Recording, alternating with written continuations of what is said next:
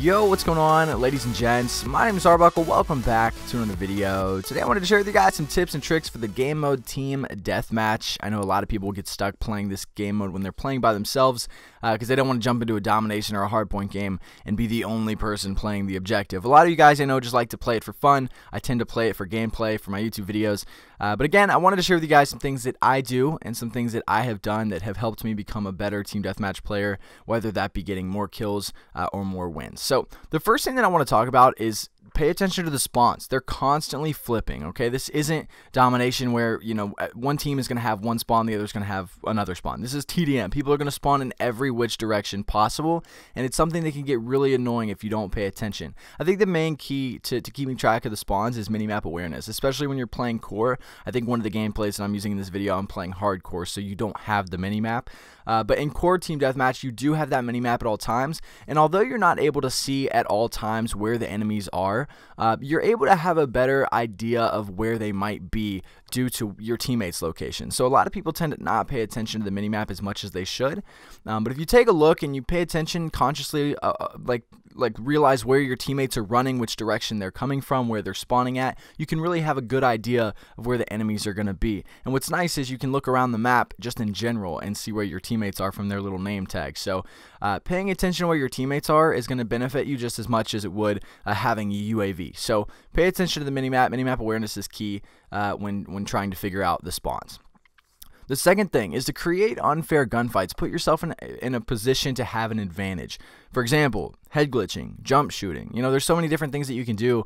Let's say, for example, you come around a corner and you just sprint through a doorway, and there's a guy on the other team that's already sitting there posted up, aiming down sight, ready to take you out. Obviously, that guy was prepared and has a much better chance of killing you than you have of killing him, unless you're a god and able to evade his gunfight or his gunshots and take him out. But you want to put yourself in a position to win more gunfights before you just go running around the map. So an example would be to line up in the middle somewhere, like guarding a main door, or if you see someone on the UAV coming from a certain direction, instead of running at them, wait for them to come to you. Set up in head glitch, or even jump shot. If you run around a corner and you guys run into each other, jump shot, you know, boost slide. Do something that's going to give you that advantage and give you that upper hand. Keep in mind, guys, that KD does matter in this, okay? Which is kind of the next thing I wanted to talk about. You don't want to just aimlessly run around. Let's say domination. When I play domination, I'm always just playing objective. I'm always just throwing my body on the flag. I generally don't care about how many times I'm going to die. However, team deathmatch is different because the whole game revolves around killing people. So you want to make sure that you're not just trading kills. You know, you might end the game with 20 kills, but if you have 20 deaths, you really didn't help your team that much. So you want to make sure that you are focused on your KD and trying not to die as much as possible. So you do need to play a little bit more conservative and not just run down the middle and trade kills. So KD matters. Create these unfair gunfights. The next thing I want to talk about is score streaks. I highly recommend running low to mid score streaks. I think what I really enjoy running is UAV Hellstorm Lightning Strike. You can also run UAV Counter UAV and then like Hellstorm. I like the UAV Hellstorm Lightning Strike because for some reason, people continue to run the highest score streaks in the game in Team Deathmatch, and that's all great and dandy, but to be honest with you, the only way you're getting points in Team Deathmatch is by killing people. There's no objective, so it's going to take much longer to get those streaks. And if you're even lucky enough to get those streaks, by the time you get them, it's going to be the end of the game, and they're going to be useless. It's not going to be worth it. So I always think that running lower score streaks in TDM is going to be much more worth it than running those high score streaks. UAV is always crucial in Team Deathmatch because, again, all we're trying to do is kill people. We're not playing an objective, so it's always nice to have constant UAVs in the air.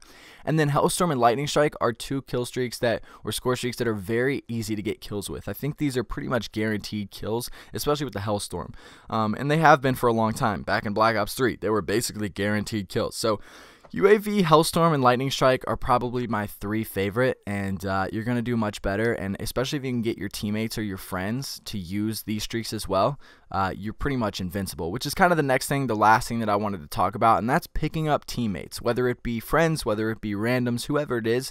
It's always better to have teammates when playing a game mode like Team Deathmatch because you can communicate. You can keep your teammates from dying or just running out there and actually communicate and do better.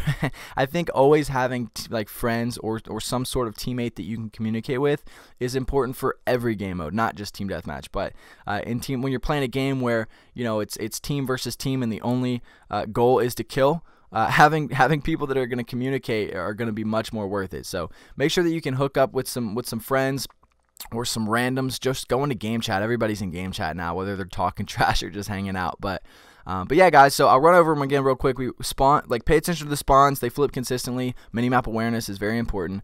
Create unfair gunfights. Head glitch, jump shot. Put yourself in a position that's going to get you the kill before the enemy kills you.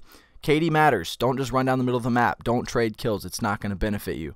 Run UAV, Hellstorm, Lightning Strike, score streaks, and pick up randoms or friends as teammates. You're going to do much better. But anyway, guys, that's the for the tips for Team Deathmatch. If you guys have any more to add, I'm sure there are plenty more. Make sure to leave them down in the comment section below.